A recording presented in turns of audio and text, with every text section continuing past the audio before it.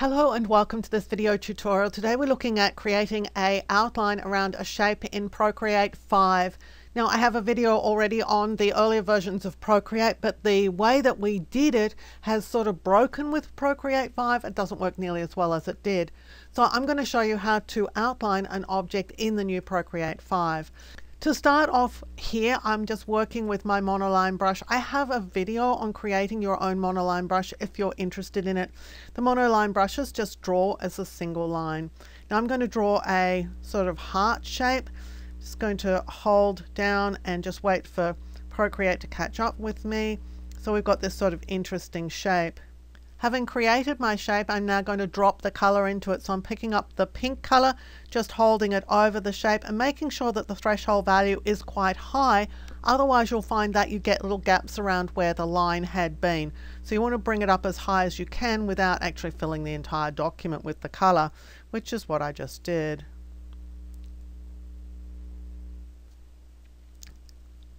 I'm just going to resize my heart at this stage.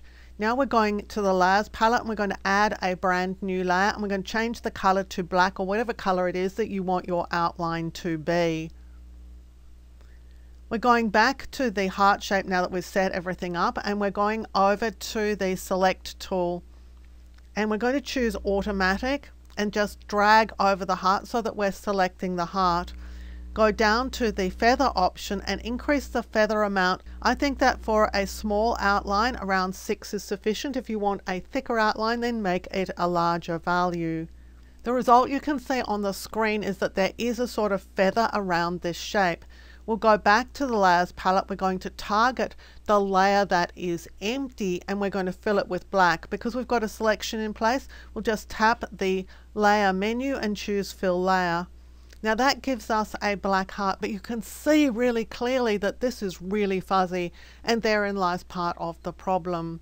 So we're going to leave the black heart layer selected. We're going back to the selection tool here. We're going to stay with automatic, but this time we're going to tap outside the black heart, because what we want to do is select everything on the outside. And we also want to make sure that the threshold value is small enough. So I'm going to do that again. Just moving my finger outside the heart itself and just wind the threshold value back to somewhere around 4 or 5%. You know, you just want to start eating into that fluffy feathered area. So now we've got selected everything outside the black heart, which is a little bit bigger than the red heart was. Well, we're going to tap on invert. And when we invert that, we've got the selection that we want. Now we'll go back to the layer menu, target the black layer here, and again choose fill layer.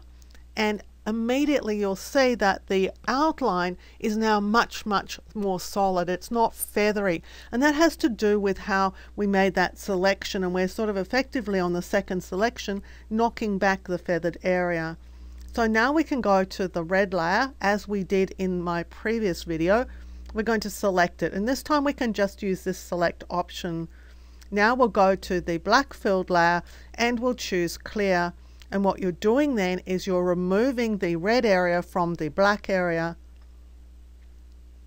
If I turn off the red area, you'll see that we've got a nice outline shape. And what I like to do with these outline shapes is just to choose the select tool and just knock them slightly off. So you get this sort of slightly off register look. But you can do whatever you like at this point. You may want your outline to stay where it is. You may want to add it as a sort of additional element to your shape. If you want to see how a slightly thicker line will work, let's have a look at this now. I've got my heart shape, so I'm going to add my new layer. I have black as my fill color. I'm going back to my heart shape, back to the selection tool. I'm on automatic, so I'm just going to drag over the heart shape.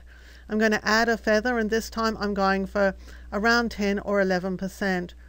Go back to the layer, tap the layer flyout menu and choose fill layer, and of course everything is fluffy and we would expect that. Go back to the selection tool, select over the outside here, and again we want this really low threshold value.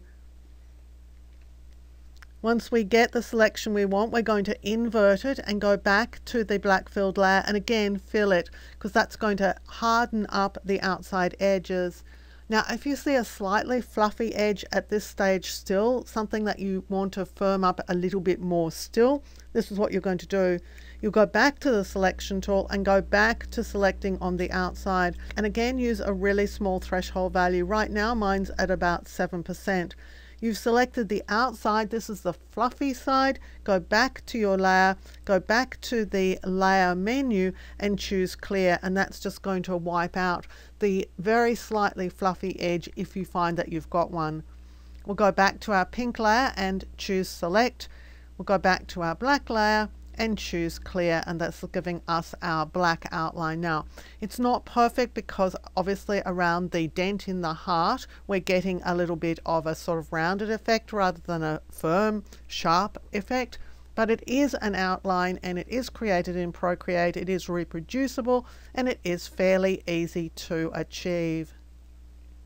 So I hope that this video has been of help to you, that you can now add outlines to shapes in Procreate 5, and hopefully it's going to stay that way and continue to work for a time yet.